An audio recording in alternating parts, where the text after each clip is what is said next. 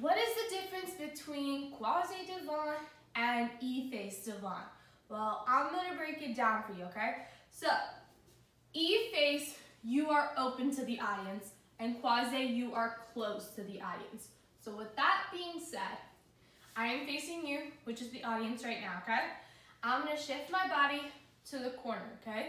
The leg that is downstage, which is this leg because it's downstage, is going to undo, and that means that you are croise devant, okay? So I'm croise devant because I am cross, correct? So let me bring it back to the camera. So now we're going to do efface devant.